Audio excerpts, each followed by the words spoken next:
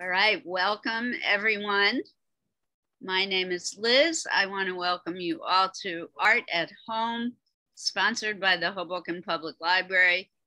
Much great thanks to the Hoboken Library for being such a phenomenal library and supporting the arts during this time of pandemic when many of us are forced to spend innumerable hours at home.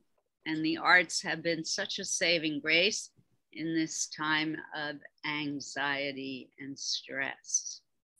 But things are getting better, and I'm so thrilled today because we, for our final artist of August, have got just the most exuberant, joyful, and celebratory artist to look at and focus on. So, and that is our theme for August and has been for the entire month. We are looking at artists who are celebrating life because this is traditionally in the United States the month of vacation and school holidays and doing all things fun, usually out of doors. Our artist for today is a woman named Niki de St. Phalle. Niki, as she became known, Niki was her nickname. Niki was born in France. She was a French American artist. She was born to a French father and an American mother into an extremely wealthy upper middle class family. They ran an investment banking business in France, but unfortunately, Niki was born exactly a year after the great crash of the American stock market, and Niki's father's particular branch of the family business failed. And at that point, Niki was forced to go and live with her maternal grandparents while her parents and her older brother moved to Connecticut to live. So as a very, very young child, Niki went to live with her mother's parent. Interestingly enough, they stayed in France and they lived in a city that was basically in the heart of France. And she spent really not that long there, the first 3 years of her life, and then reunited with her family in Greenwich, Connecticut. She had an extraordinarily difficult childhood, maybe the worst of all the artists we've talked about thus far in August. Her mother was very violent. I would say probably crazy woman. She beat her children. She would do things like force them to eat, even if they weren't hungry. So she was a difficult person to live with. Niki revealed later in life that her father sexually abused her. So she was hit from both sides as a young child, and it was difficult for her. Both of her elder siblings committed suicide later in life, and Niki herself. Guys, please remember to mute.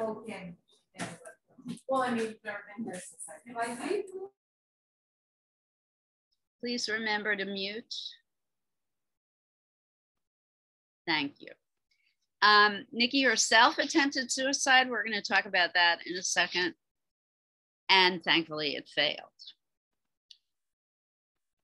All right, so she is considered an outsider artist. She never had formal training. She is self-taught. She never went to art school, but throughout her life, she collaborated with some very famous artists, famous in the American canon of art, people like Jasper Johns, Robert Rauschenberg, Larry Rivers, the composer John Cage, and the architect Mario Botta. She worked closely with the Swiss kinetic artist Jean Tinguely, who she later married. They were only married for 2 years, but they collaborated for the rest of Niki de St life. They were very close companions and collaborated closely as artists. An American critic once said that Saint Phalle was an extremely important artist. He said, quote, "The French-born American-raised artist is one of the most significant female and feminine artists of the 20th century and one of the few to receive recognition in the male-dominated art world during her lifetime." And that part is definitely true. Niki de St. Phalle, for most of her life, was completely unknown in the United States. She became kind of a big deal in Europe, but in the US, she was more known as a model.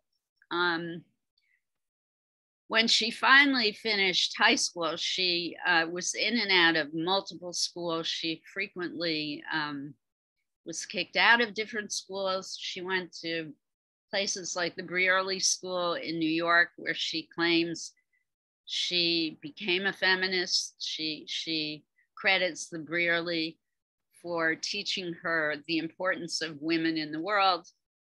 But she was kicked out of there. And she was kicked out of multiple Catholic schools that she attended. She was brought up in a very strict Catholic tradition. But she finally graduated from high school and she became a model. She was a very gorgeous woman and she spent several years in a modeling career. What else? While she was at the Brearley School, I thought this was interesting. She met the granddaughter of Henri Matisse, Jackie Matisse, and they became lifelong friends. She was dismissed from the Brearley School. This is so classic to Saint Phalle because she painted red fig leaves on the school's classic statuary. I think that's wonderful. She married early. She married a man named Harry Matthews, whom her father had introduced her to when she was only 11. But 6 years later, she met Matthews again on a train to Princeton by coincidence, and they became friends and married at that young and tender age. They moved to Cambridge, Massachusetts, where Matthews studied music at Harvard. And it was here that de Saint Phalle began painting in oils and gouache. They had their first child, first of two, in 1951. And they moved to Paris. So she was at that point back in Europe. They moved to Paris where he studied, Matthews studied at the École de Musique. While she was in Europe, however, de Saint Phalle became much more rebellious.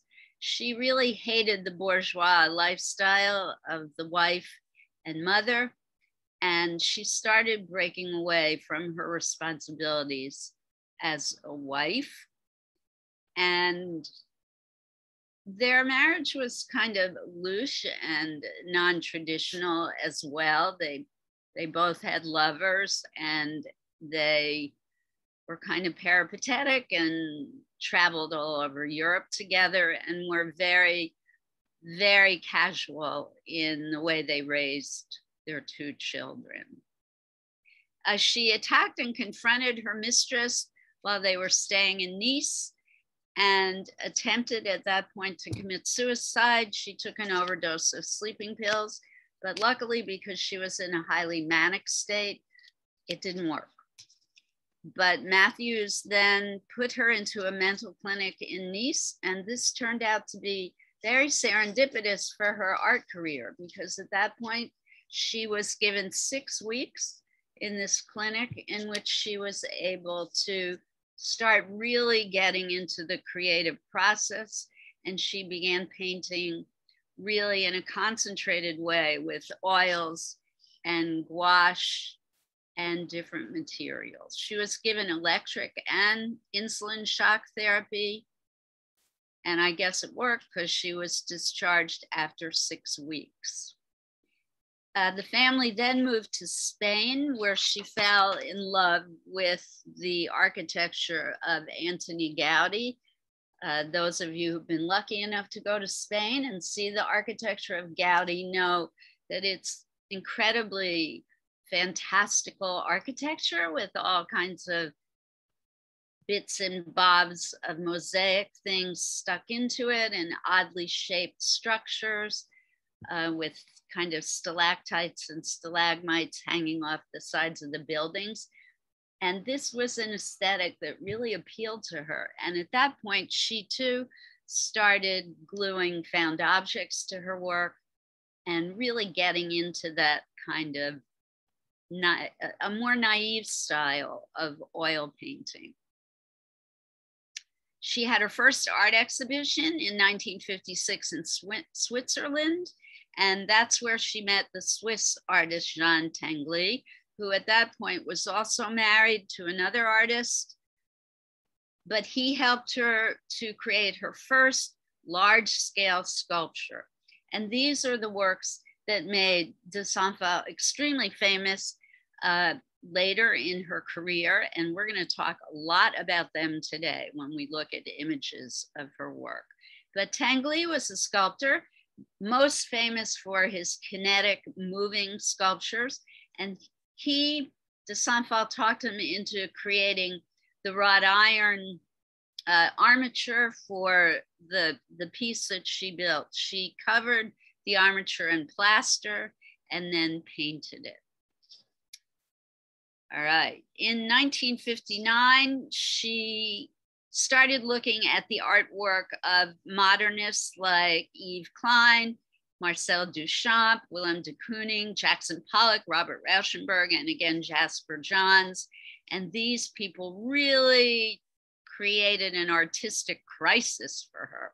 And she switched from oil paints to using gouache and gloss paint and making assemblage with household objects and cast-offs. Those of you who've worked with me in the past, you know, assemblage are kind of mini sculptures, usually created within a box frame in which the artist glues found materials to do three-dimensional collage. At this point, Niki split with her husband. Matthews moved into an apartment with the 2 children. He had given up his music career and he had become an author. He also had finally inherited some wealth from his family and was financially independent. And at this point, she was on her own, but Matthews, the ex-husband, would occasionally buy her artwork in order to help her financially. And she would periodically visit him and the children. She did not break fully with her family, but they no longer lived together. She moved in with Jean Tinguely, who separated from his first wife. They eventually married, but only married for 2 years, but they lived together and collaborated closely for over a decade. All right, and in 1960, Tinguely made a very important introduction for her to a man named Pontus. I'm not sure how you pronounce his last name. Forgive me for this. I think it is Hulten. He was the director of the Moderna Museet, the Modern Museum in Stockholm. And he invited her to participate in multiple important exhibitions over the years. And he later became the director of the Centre Georges Pompidou and had her exhibit her work there as well. So her career was expanding. Her fame was growing all over Europe at that point. All right, now we get to the 60s and things start really literally heating up for Niki de St. Phalle. This is the part of her career I find so exciting. She started making these pieces that she called tirs, T-I-R-S. Let me put that in the chat for you. Tirs. These are target pictures, and likely they were inspired by the paintings of Jasper Johns of targets.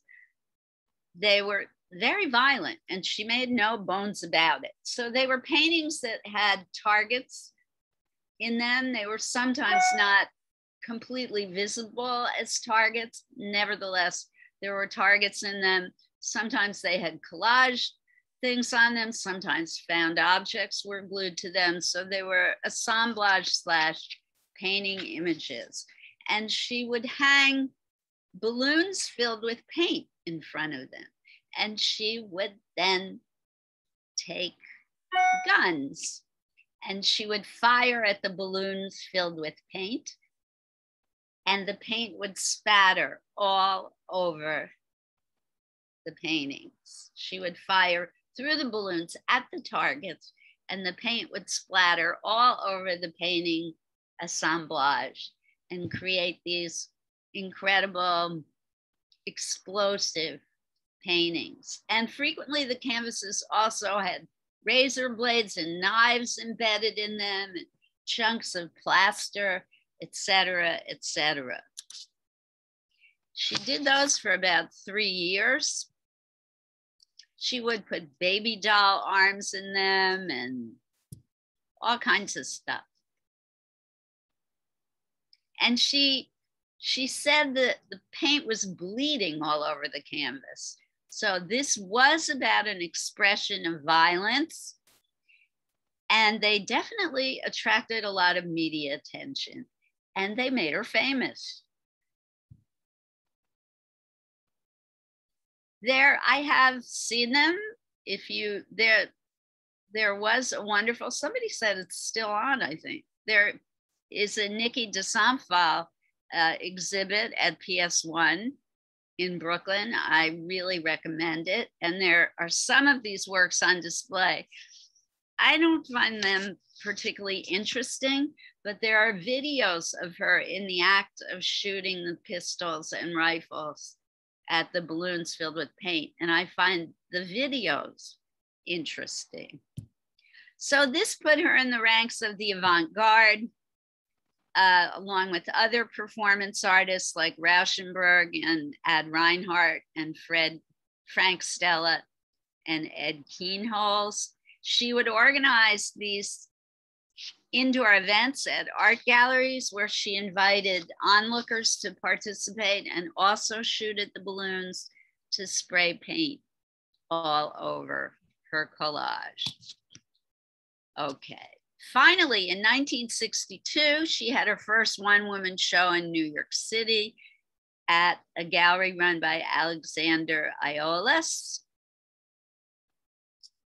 And she had an exclusive open air shooting in Malibu,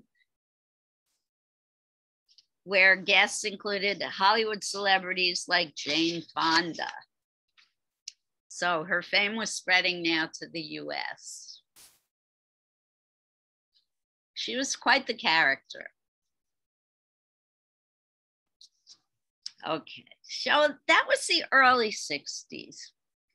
In the mid 60s, from 1964 until really her entire life, she started creating these extraordinary pieces called nanas.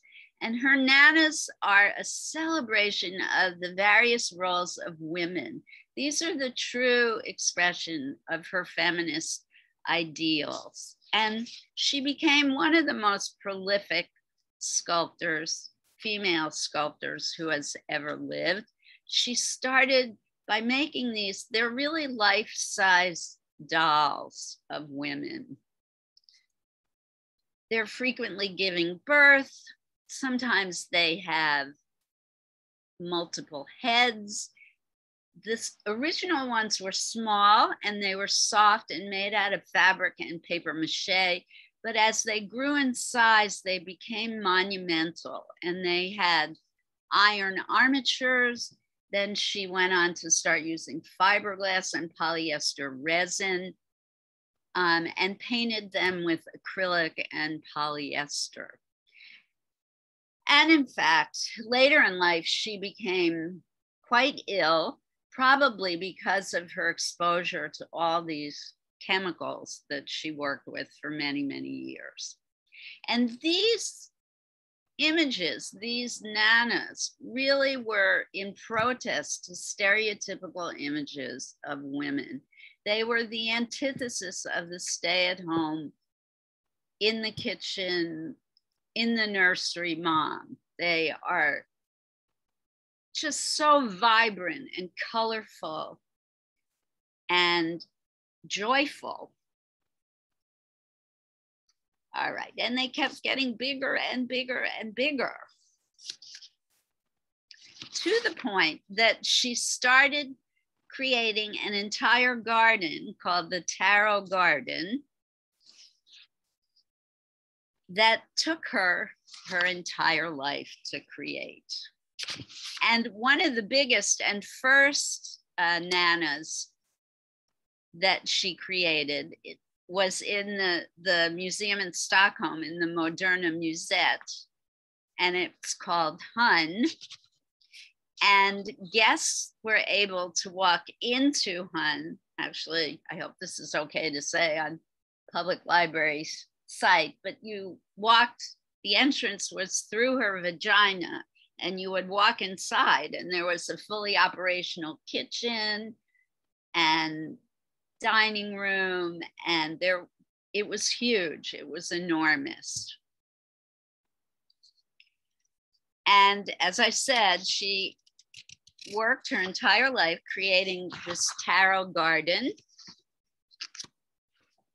She created a children's playground in Israel filled with these nanas and also monsters. She had quite an imaginative creative life, and she made multiple books, illustrated books, including children's books that were inhabited with these fantastical creatures that she created alongside her nanas. So there were dragons. She frequently used snakes as symbols and monster creatures. All right, I think enough said about her work. She did die, of course, as we all must. What year did she die? She died in 1991. And she did die, I believe, of cancer, probably because of her exposure to all the chemicals that she used in her life. And she died in La Jolla, California, where she moved for health reasons. She did work, I do want to mention this, she worked at the end of her life supporting AIDS research. She was very, very committed to helping people who suffered from AIDS. One of her most influential and close allies was one of her assistants who died of AIDS. I think I had the date of her death was wrong. She died in 2002 at age 71. Tang Li died in 1991. So she was committed to AIDS research. She made multiple children's books about AIDS that the proceeds of the sales of which went to support AIDS research. All right, anybody have any thoughts or comments about the life of Niki de St. Phalle? I think she was overlooked and underrated for a good deal of her life. Unfortunately, for a female stereotype, I think because she was so incredibly beautiful that she was often, what's the word I'm looking for? Overlooked, dismissed, because she was a beautiful woman.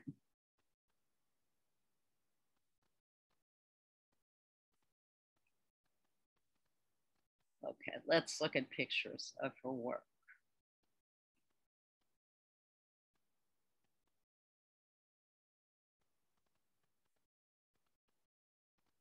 Let's look at one of her paintings. Now, let's start with her sculpture.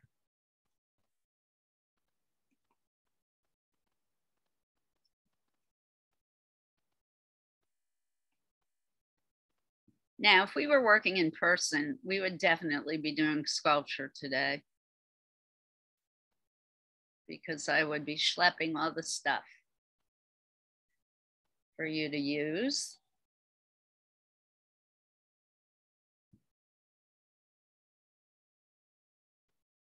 So this is one of her nanas. The first nanas that she made were small, as I mentioned, and this is actually one of her later small ones. The original ones were matte and not shiny or brightly colored. She preferred in the first ones to keep them more in the earth tone palette, so they were more muted and more mud colored, I guess you would say. But in order to make them, as she started making more and more pieces that had to be displayed out of doors, that she wanted to have resistant to the elements of weather, she found that she had to use these resins and polyester paints. So the colors had to become more vibrant and shiny, and she grew to love that aspect. So a lot of symbolism in her work. She was a lover of tarot and all the symbolism inherent in tarot cards. I'm not very knowledgeable about that, unfortunately. If any of you are in class today, feel free to hop in and explain what some of these symbols might mean. Her nana were frequently voluptuous like this. She liked making the figures fleshy and curvaceous. Absolutely wonderful balance in this figure, to make the figure balance on one foot. And this figure is tilting as well. This shows that she had quite a wonderful sense of balance in her work.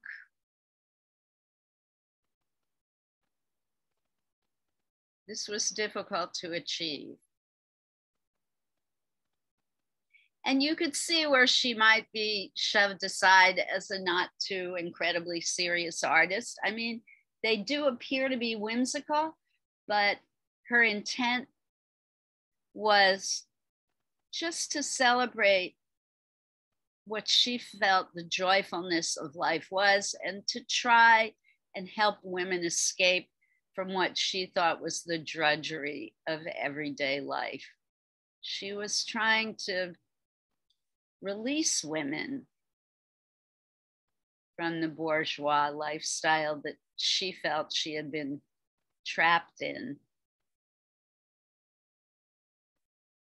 No comments? Okay, we'll move on to another image. I had a couple of comments, Liz. Go for it, Jane. So they'll first, probably apply to everything we look at. Excuse me. Great, yeah. So I'm glad you mentioned her time in Spain and Gaudi, because it made a lot more sense to me to see how she was influenced.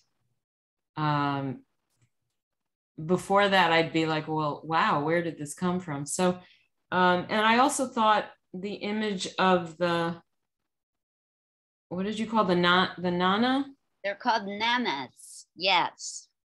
Yeah, so I thought what was interesting was that the emphasis was on the torso. on being a woman, less emphasis on the head. It was just, she did form a head and all the parts of the body, but it was felt to me like she was emphasizing, I am woman, I have these unique features that make me a woman, and she was celebrating that. Absolutely. Yep. And notice too, there are no features. Yeah. Which is another, and this is something in my own work. When I make my dolls, they have no faces. So that does, I guess, I've never really understood why I don't put faces on my work. It's completely subconscious, but in a way, in her work at least, it doesn't distract from the figurative aspects of her work. And you're absolutely right. She wants you to focus on the curves. Definitely the nurturing, womanly aspects of the figure are all important to her. She makes no bones about the fact that she finds the woman incredibly important.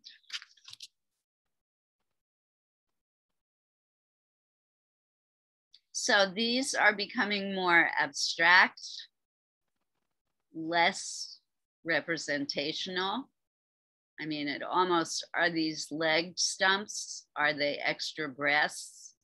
Are these arms or breasts? It's not really clear. Getting more decorative. I believe these pieces are part of the tarot garden. And in the tarot garden, she lived there. She created a nana that was so large it could be lived in. Keith Haring lived in that structure as well for a while. She invited him to do a mural in the tarot garden.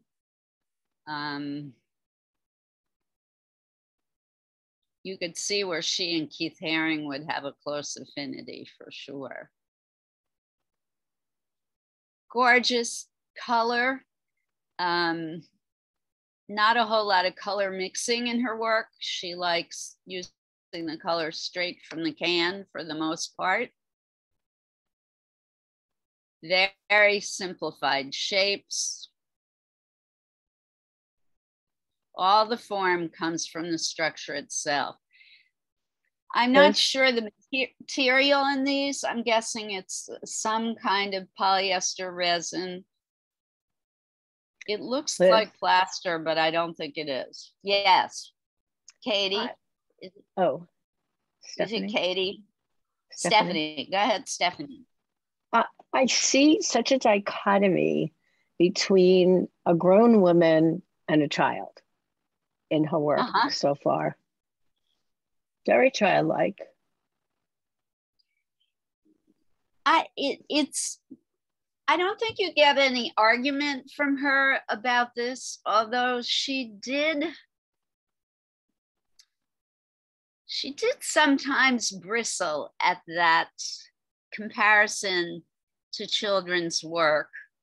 But when you see her work in person, you can tell that she's appealing to children. She has no bones about the fact that she wants children to love her work. And she certainly she took a lot of joy in being commissioned by Israel to create a playground. Right. She loved working on that project. So yeah, I mean, she had such a troubled childhood. Right. She didn't reject her own children, but she certainly was not present, a nurturing, present mother to them. So maybe that was part of her work, in the expression in her work. I don't know. Hard to say. It is hard to say. I'm sure if you read more about her and the philosophy behind her work, you'll learn and understand more about what she was trying to achieve. My goal today is just to get you to appreciate the visual aspects of her work. Right. She really gets negative space, doesn't she? I love the black shapes surrounding these white shapes in this figure. What makes it pop. Yeah. And then little details like these circular things in the petals of this flower. All right, let's look at a few more, and then I'm going to give us our assignment for today.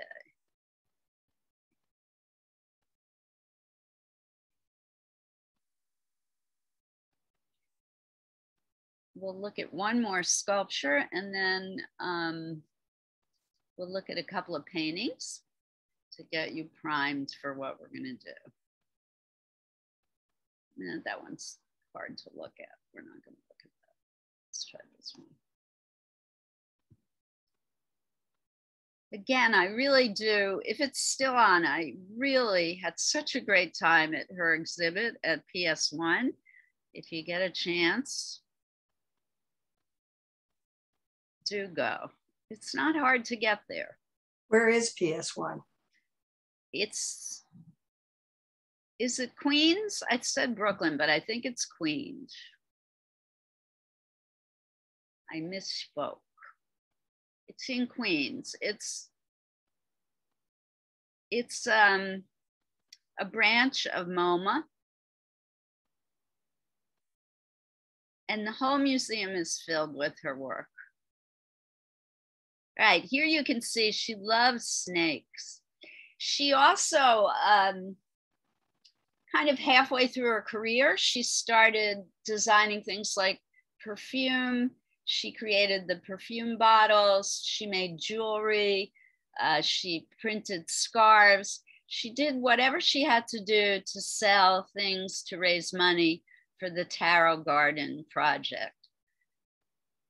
She was frequently maligned for doing that kind of commercial art, but she said, I don't care what people think of me.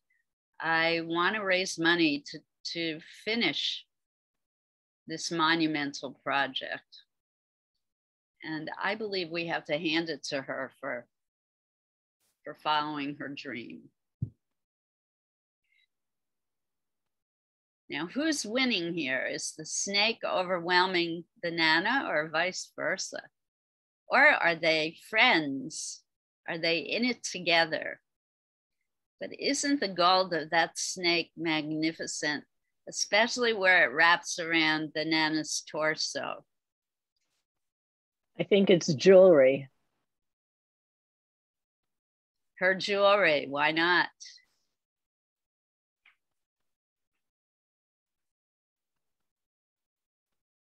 Again, balanced on one foot. She loved dance, Niki de St. She often collaborated in her exhibitions with dancers. They would perform in and around her pieces. I'm struck by how much movement. Yes, you can see. In this sculpture. Yeah, great observation. Yes. So much movement. The snake and the Nana both have a lot of flowing movement. It's interesting too how such a voluptuous figure can appear to be so delicate on one foot. I love that. And the sweep of the leg behind her. Powerful yet kind of flowing at the same time. Interesting too, the arms are always shorter than the legs in the Nana. I think that's probably because she needed more weight on the bottom to support the top of her pieces. The heads are always tiny, I'm guessing probably for the same structural reasons.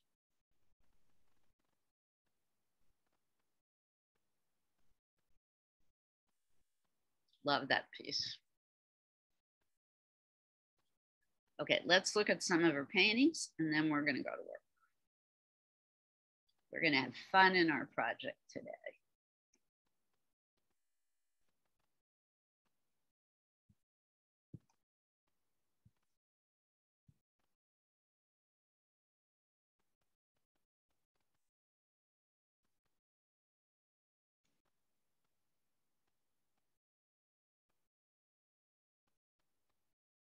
So this is one of her paintings. You can see how involved she was in her fantasy life. Her imagination was very rich.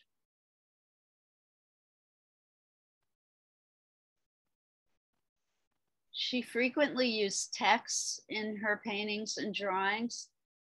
This could be an illustration from one of her books. And this is the kind of thing I want to encourage us to do today. We are going to work completely from our imagination today. In fact, if you have a tarot deck, I should have put this in your materials list for this week.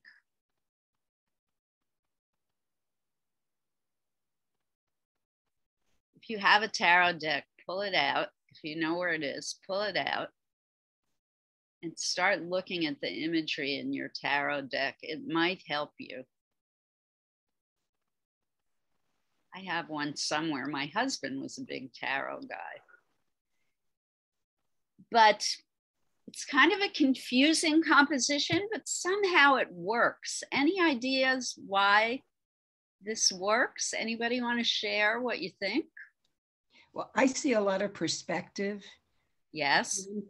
Another thing is, at first, I don't see people. You know, I see shapes, and then you look into it more deeply, and then there's a lot of faces, there's a lot of people, there's animals, there's all this stuff going on, but you don't see that at first. You just see color and shape and. Right. Yeah. Right. I love it. Right. The more you look at it, the more you see. Yeah. And I think one of the things that makes this composition work is its busyness.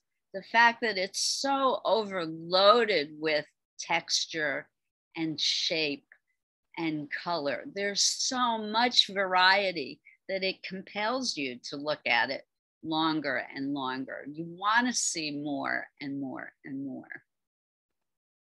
And the fact that she's used these kind of fantastical creatures piques your curiosity.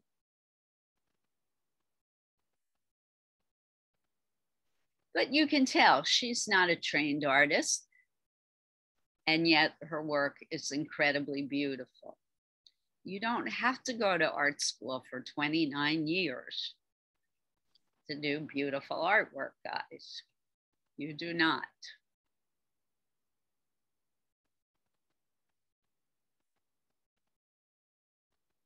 Okay. One last image.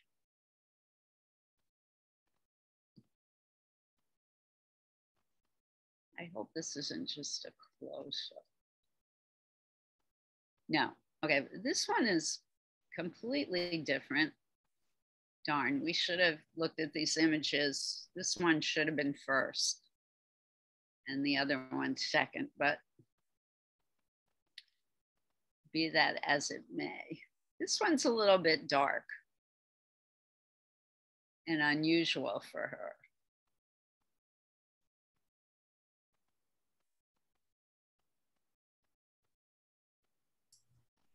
Actually, this is not a painting. It's like a photograph. Yeah, this is the tarot garden, sorry. But it could easily become a painting. This is the tarot garden, and this is the structure in which she lived. Keith Haring lived for a while. So this is actually a house in which people can live. And where is that, Liz? Isn't it incredible? You know, I realized I don't remember. Oh, okay. It's just on first. I want to say Italy. It's somewhere, I think, in northern Italy. Okay. Wow. It immediately makes me think of the Gaudi gardens, but it's not. It's you know, it's distinctive, but so fanciful. It is. I'm looking for where it's located. While we're working today, I'll find out.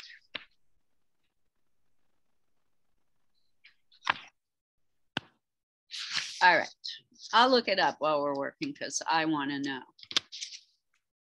And I hate that I can't remember. Yeah, isn't it incredible?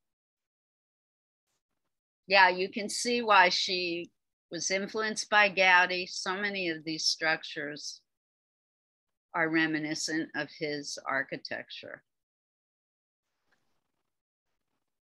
She had an army of workers help her with this, but it took, I don't know how many years to complete this project.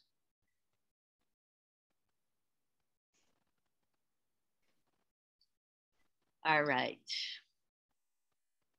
Here's our assignment for today. I want you to create a phantasmagorical picture. I want you to completely go into your imaginative world. I recommend that you just start scribbling on a piece of scrap paper first and see what emerges. Aha, thank you, Jane, for researching. In Garaviccio, I think it is somewhere in northern Italy. I'm going to confirm that. Oh, and Heather said San Diego has the largest concentration of her public artworks. This I did not know. Awesome. But we are going to create a painting, or you could do a drawing with, if you have them, I would recommend Crayola markers because they have the most extraordinary colors, or oil pastels, some kind of drawing material that's very, very, very bright. If you have no images that are coming up for you, then I would Google her work and try and find some pictures of hers that you could use as a jumping off place. You could copy, or you could be inspired by her kind of imagery. Or if you have tarot cards, like I said, you could start looking at those kinds of images and symbols. But I bet that most of you, if not all of you, have some kind of imagery that you've stored away in your brain, shapes that you draw repeatedly over and over again when you're doodling. And I want you to go to those shapes, those primal shapes, and create a composition with them. Here are some of the universal shapes that you're all familiar with. You could use them as starting points too. The cross, the square, the pentagram, the triangle, the circle, the half moon, the spiral. All of these are universal shapes. The star, both 5-pointed and 6-pointed stars, are universal shapes. Those are great places to start as well. For me, the spiral is the most inspiring shape on earth. I like to frequently start my drawings with spirals. I'm going to put the universal shapes in the chat box to help. So gather up your materials, find your paper, and let's begin working. Any questions, just give a yell.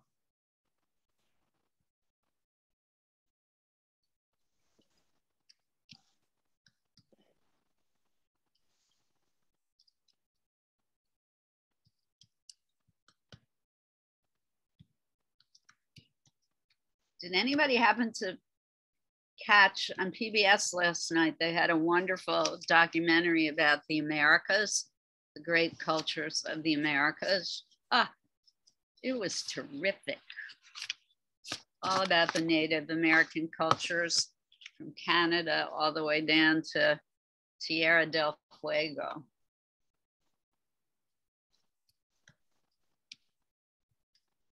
I'm a big lover of Maya civilization.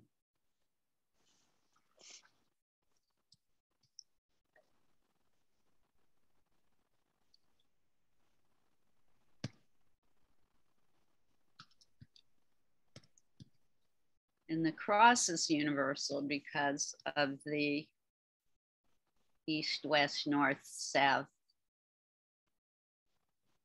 directions. Star. What have I missed?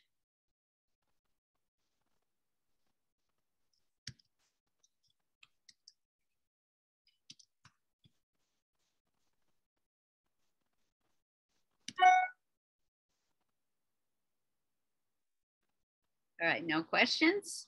Everybody knows what we're doing?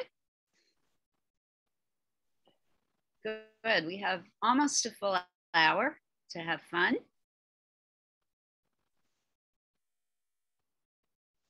You might want to try, think back to those of you who've done it with me, the crayon resist technique with this one might be fun. You can draw first with crayon or oil pastel and paint over it.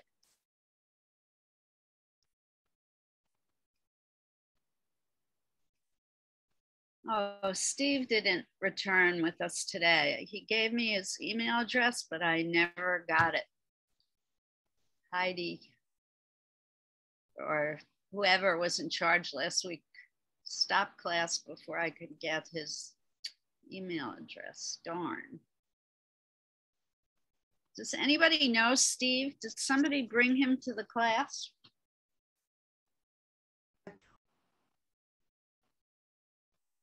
No, I guess not. Yeah, no, Steve is my friend. So I will send him a text that you'd like his email address again. Okay. Yeah, he's a very interesting artist and person. Or if you wouldn't, do you think he would mind if you gave me his email address? He gave it to me in the chat box, but then I didn't realize till the very end that he had done that. And the class was ended before I had a chance to get his email address, whichever you think is more appropriate. Lizzie, thank you. I just felt bad.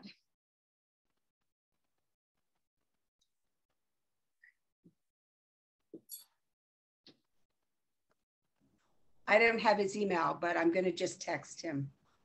Okay, thank you. Tell him I'm sorry that I never was able to get his email address. So I would get a small piece of paper first, everyone, and scribble out some ideas, and then transfer to your larger piece of paper.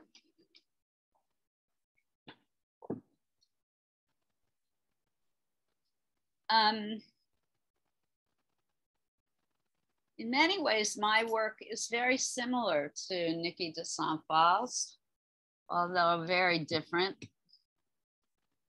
I too make doll creatures. So that's what I'm going to do today.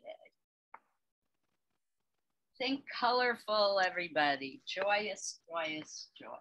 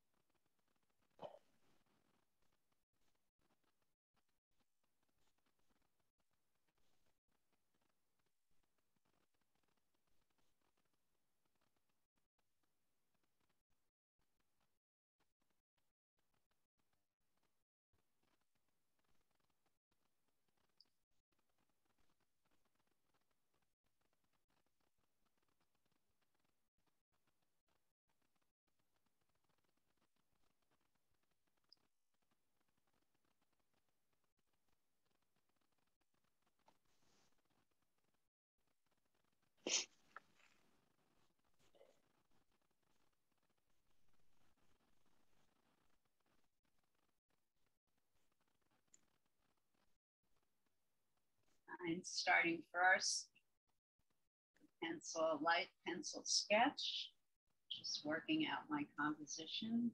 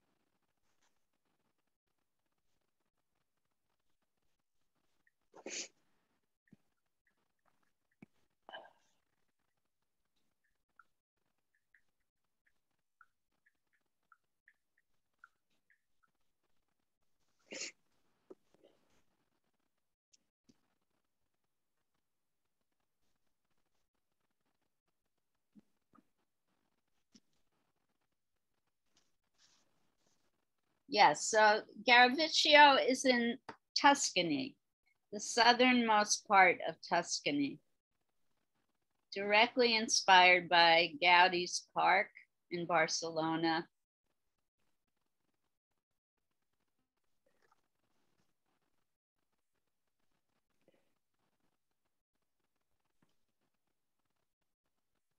And there is a book about it, no surprise.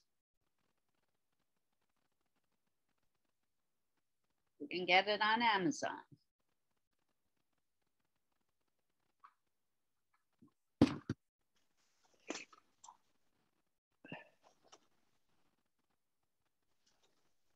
When you do your sketch, I would recommend that you don't put a lot of details, just very lightly pencil in the outlines of the shapes that you want to create.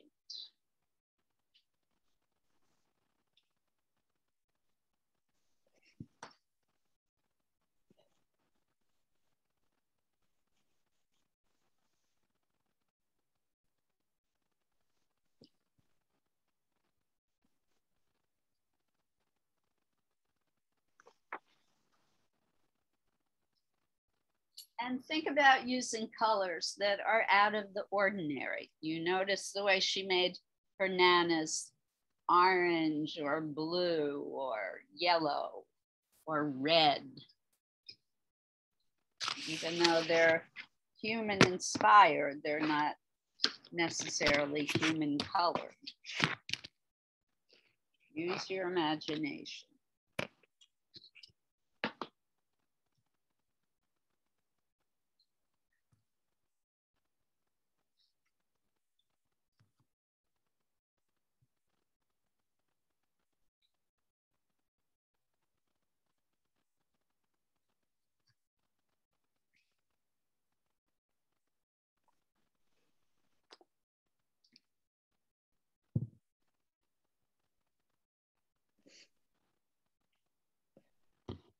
Oh, I will be right back, everyone. I forgot an essential thing, paper towels.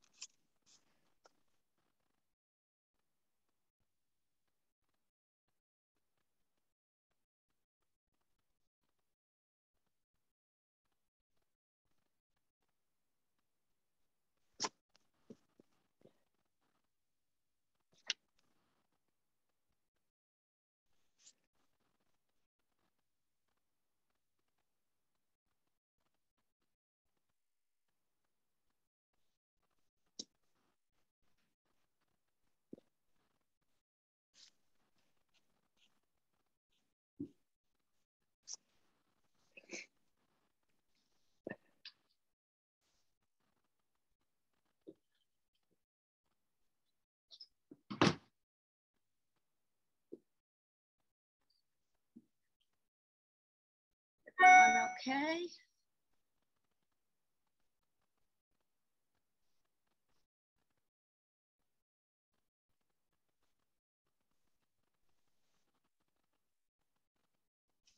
Is that right?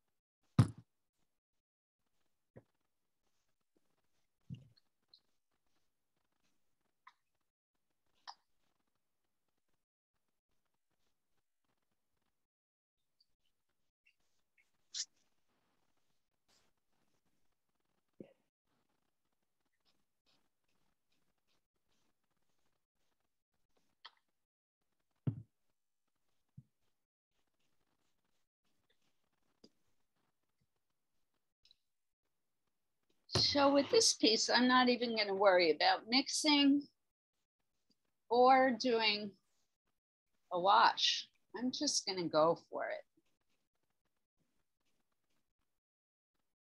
I'm going to make it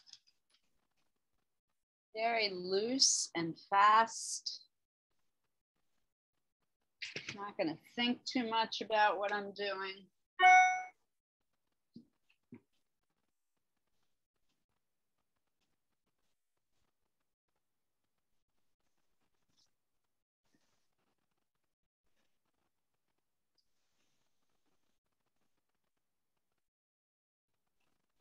I'm using acrylics.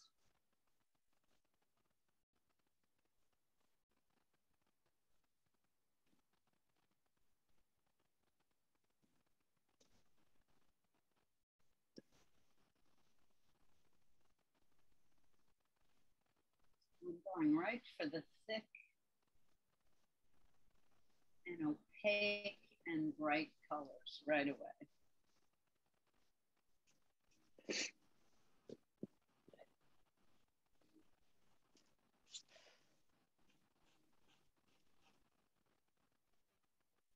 Doing my large shapes first, although I broke my rules. I should have started with the background,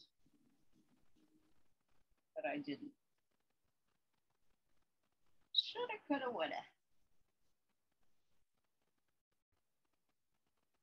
Niki was all about breaking the rules, so I'm going to break the rules today too.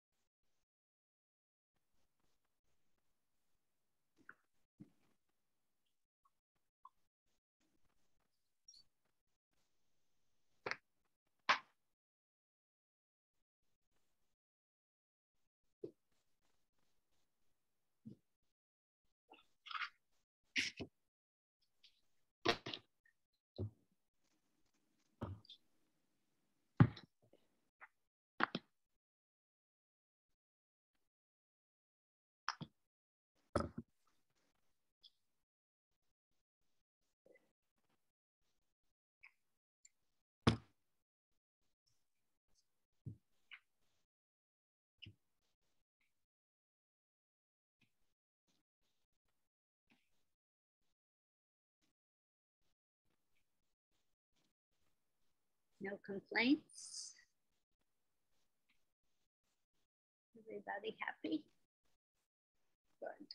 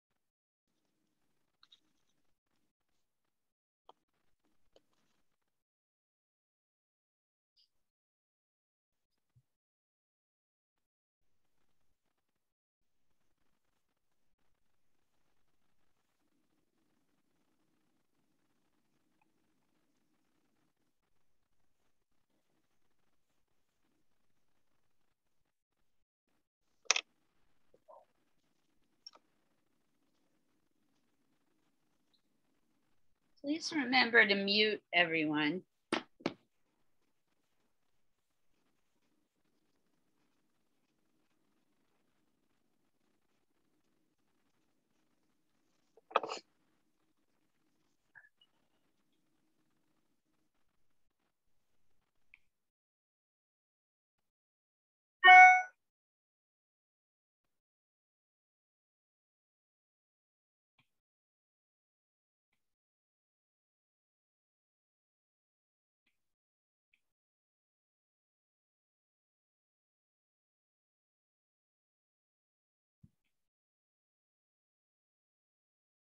Everyone's working well. So I've almost finished my flat shapes in my composition.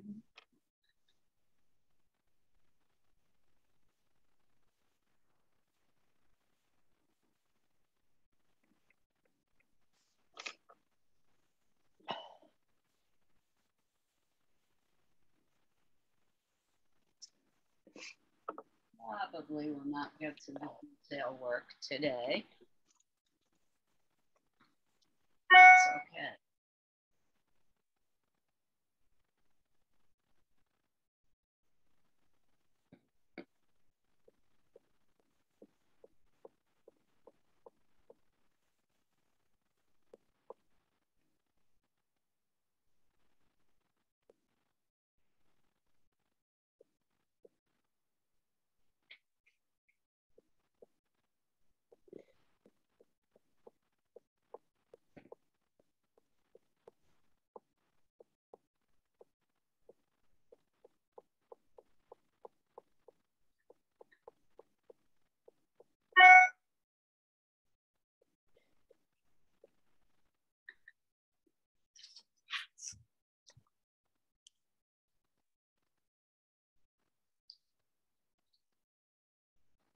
Layer.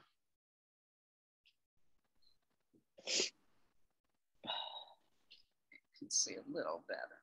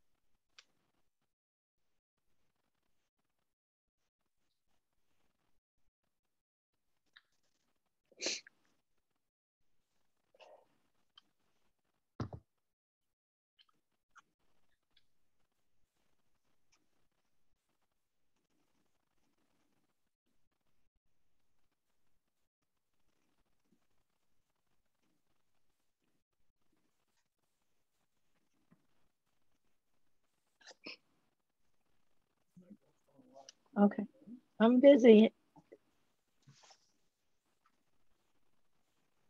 You okay? Yep. Good. Might want to mute again. Thank you.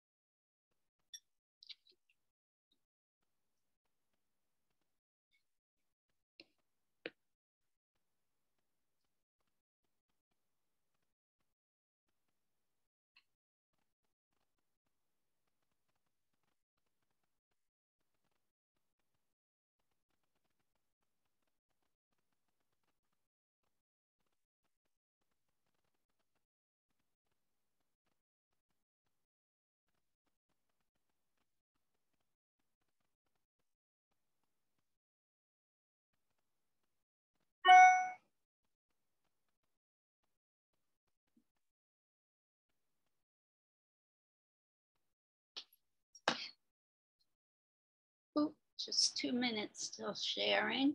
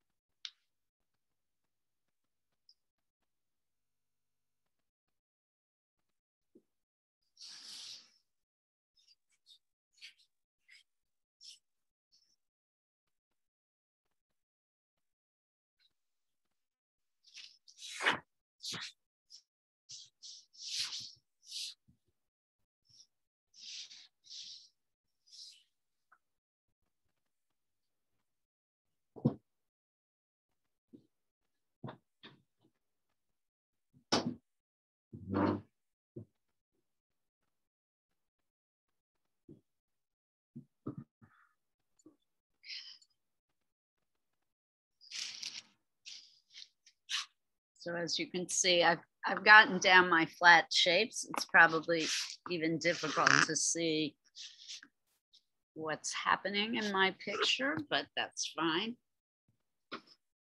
This is just the beginning. And I want to go back and start outlining and adding patterns and details.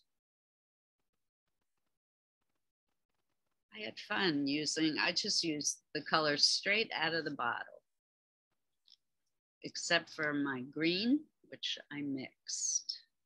A little disappointed with the red.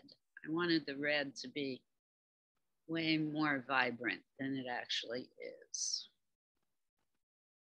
But I'm going to keep working on that. Okay, 1 more minute.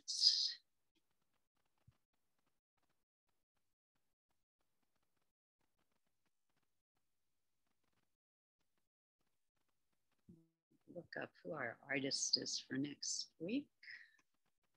Gosh, it's going to be September.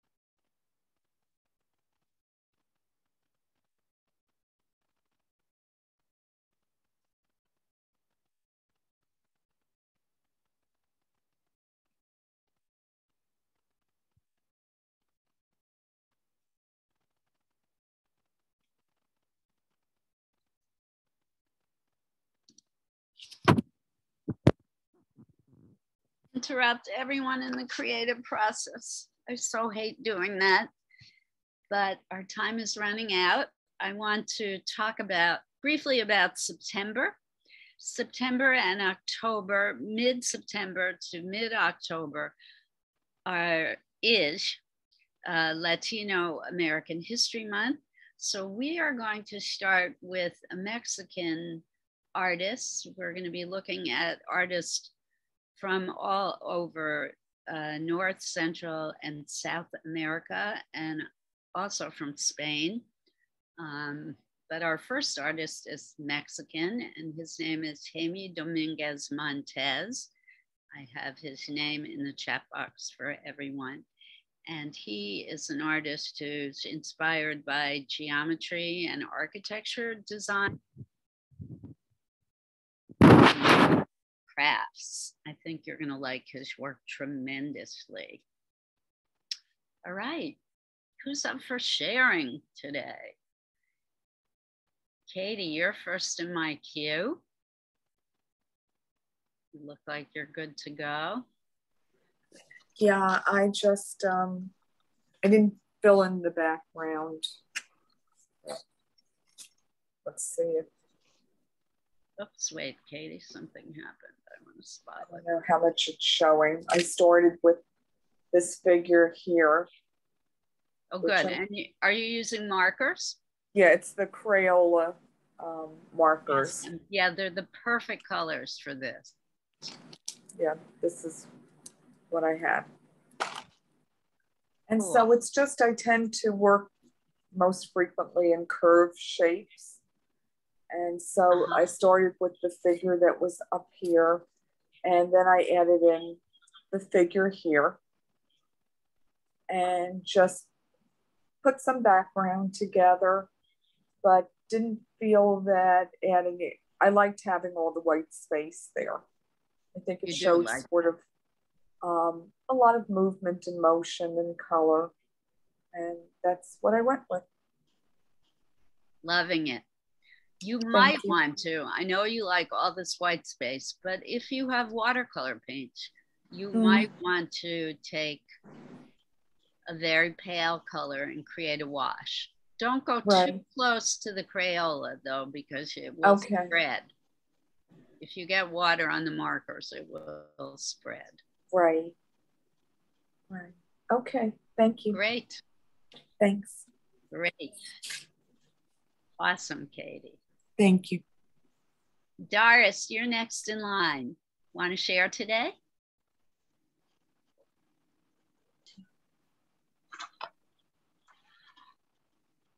Good morning. Whoa. All right. Like the composition, love the colors. It's a combination of a tarot card and sun and the stars. Okay, and I would make the same suggestion to you. Do something colorful with the background as well. You don't have to color in all the white, but maybe some areas like in between these, I guess, I don't know if they're lightning bolts, but they look like lightning bolts. But underneath the star and in between these zigzaggy shapes down to the curved edge of the circle, you might want to fill in those spaces with color. Good idea. Thank you. You're welcome. I love the snaky lady. All right, thank you. Stephanie. Oh, I got carried away. Very carried away. Getting carried away in art is great. Oh, look at this. Were you looking at tarot also? Yes. Awesome. That's the sun. I don't know what to do with it. It's like color. Get into the color now. And so the horse and figure, make them unusual colors. Oh, good idea. Go for it. Yep. Oh. I did tarot. I did tarot cards, reading of them until I read someone's death, and then I threw them away.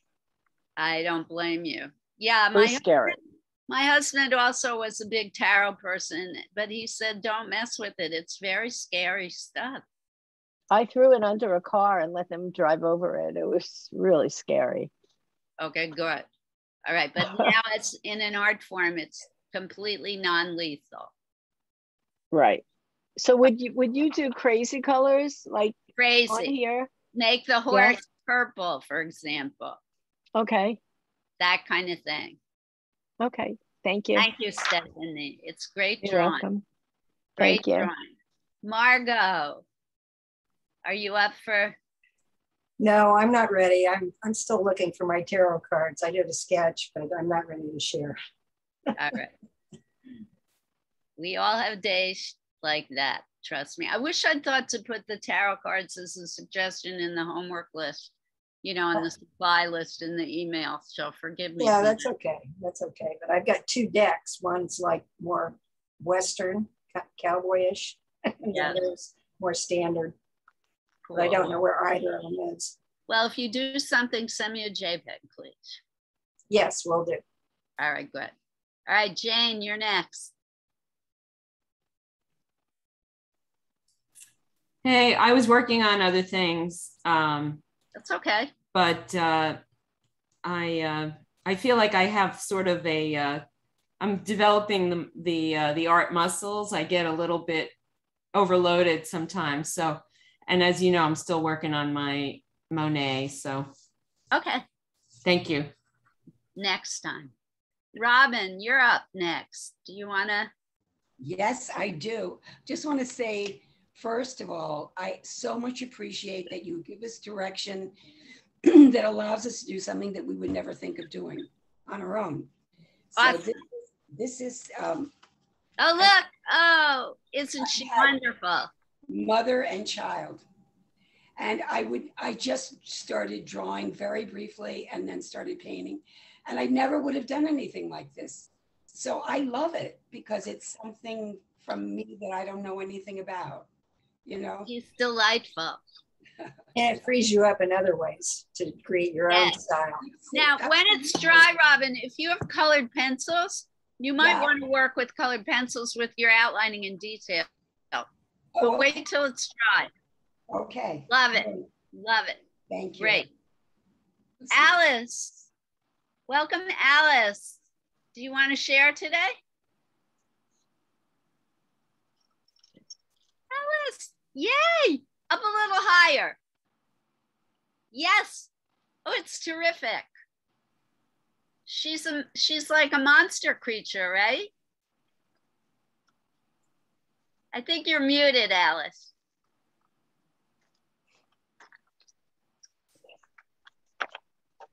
Alice, you look great. I love your hair. Whatever you did to your hair looks super. Thank you. Anyway, it's just a little fun thing I did. It's awesome. Very fantastic. I love it. Okay, great. Great. Great colors. I love the texture in the tail. Okay, thank you. I'm glad you're here and thanks for sharing. Great drawing, Alice. All right, Susan. Okay. I didn't color yet. I have magic markers, 121 markers. So I will be coloring. Oh, and you're with your skulls again. Love my it. Skulls and a flying cat and my Hamzas and my eyeballs. Yeah, the Hamzas are great. It's gonna be awesome. Send me a JPEG. I will. Did you catch the show on PBS last night about the American? Oh God, look on their website. It was awesome. Oh wow. Okay, great. Thank you. You're gonna love it. Great drawing. All right, Heather.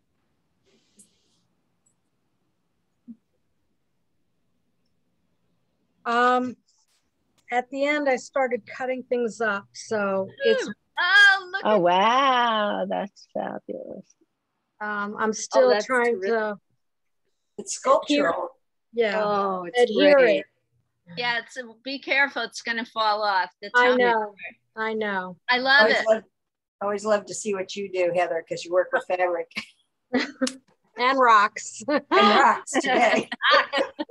I love it. I love it. I love it. Love it. So a little bas relief. Terrific. Thanks, Heather.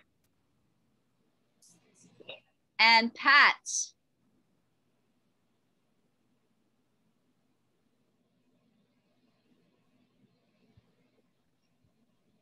Hi. Oh, look at beautiful color. It's like a landscape with like a 2 tree, lots of color. I do a little crayon recess, but I think I cover mostly with the paint. I love the composition. Movement is great. The trees look 3D. Do you have something glued on, or is it?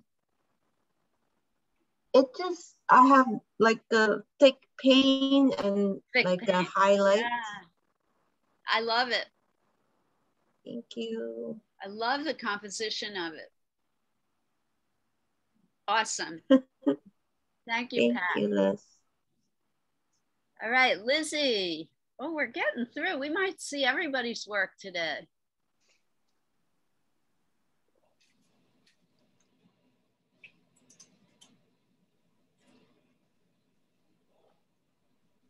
Morning, Lizzie.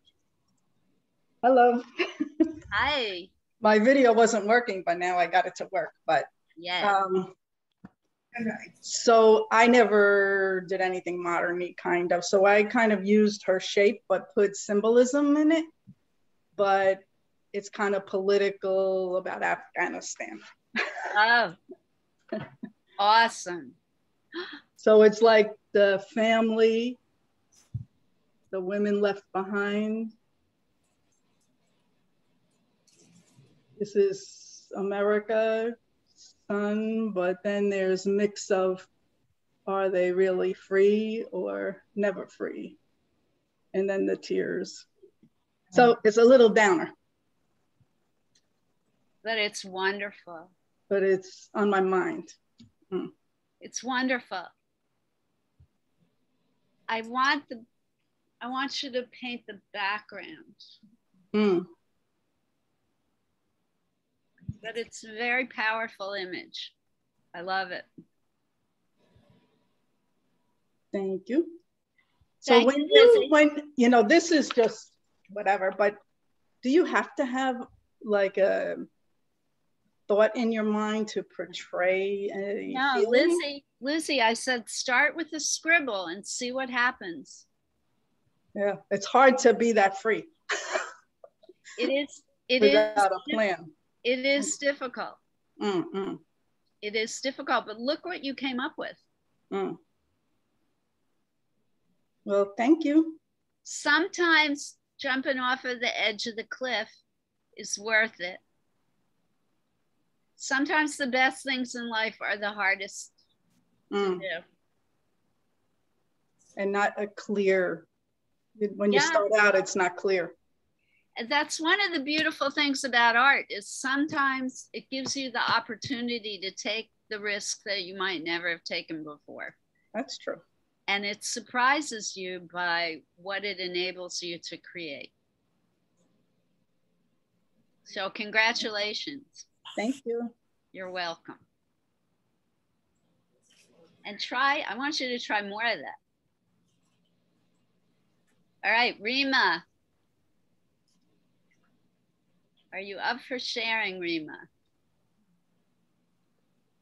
Do you have video?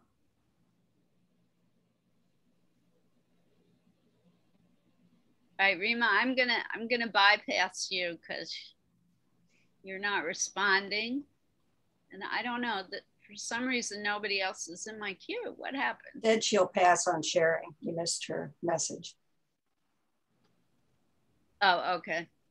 Your video's not working, too bad.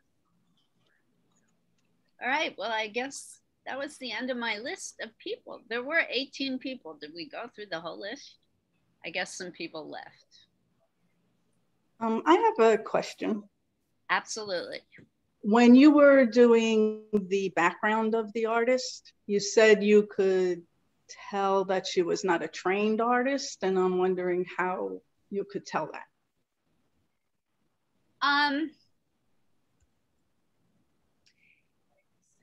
That's really a good question. I think that was a very unfortunate remark on my part. I think that comes from my own training and my own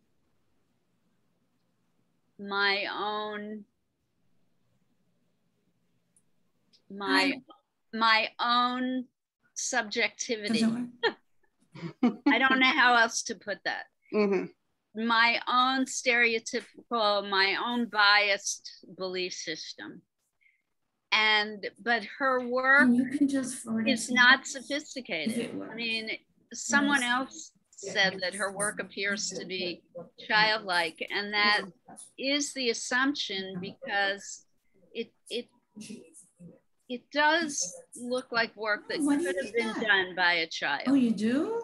Even though it does have a certain amount of sophistication. Oh, you're right. Big thing. So that's a really difficult question to answer, except for the fact that I think that comment reflects my own bias. I don't know if that helps. Yeah, no, I was just curious. Because, you know, if you go to MoMA, a lot of that modern art to me is like, what? Well, and my comment to that is a lot of it is and the Zoom is okay. What, except those artists did it. Just as some people today did things that they ordinarily would never have done before and came up with brilliant creativity. So people, for example, if you think about Mondrian and the fact that all he did was paint different colored rectangles, and you kind of look at that and think, well, any child could have done that. But the point is, no child ever did. Mondrian did that. And Mondrian brought that to our attention, and that's what makes it art, and that's what makes it beautiful. So, could I just add to that? Artists spend their entire lives rejecting what they were taught in school and trying to capture the creativity of children. For example, Picasso said, the only true art is children's art. The only authentic art, I believe is the exact quote from Picasso, the only authentic art is children's art. Paul Klee spent his entire life trying to paint like a child. So it's a really good question, but I can't answer it probably to your satisfaction. Oh no, because I get it, but I thought I didn't get it, if you know what I mean. But yeah. So that's what I would say to your question, and I hope it at least begins. I mean, these are questions that have been asked over the millennia. You know, what is it that makes art art? And for me, there are many things that make art art. It is, first of all, the concept that the artist has. Second of all, the skill. And most importantly for me, the enigma, the mystery. Most great artists create some kind of curiosity or a deep question in the viewer. You look at it and you have a question. You say, is this art? Why is it art? Why do I look at this painting or sculpture and think, God, this is so beautiful?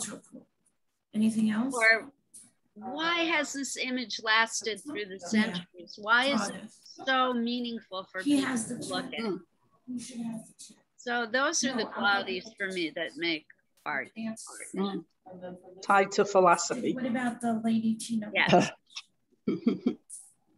Liz, can I just ask you one question? Sure, and then I hear Heidi in the background, which indicates she probably wants us to stop. But yeah, hit me with that question. What is the medium I should use to outline my drawing, my painting? I did it in gouache, and you had suggested my outlining, but I would go to like oil crayons or you could use anything. If you have colored pencils, they would be terrific. Fine point markers would be great. Thanks. Okay. Steve sent you his email, by the way. Steve, the guy that didn't show up today, he sent you his email, so it's in your It will be in your emails for you to connect. Thank you. I let Stephen, I don't know why. I remember letting somebody named Stephen. I think that was last week. No. Today? No. Yeah, today. I let him in. Well, maybe he's having computer issues. Yeah. Okay, I'm going to say goodbye, guys. All right. Bye, everyone.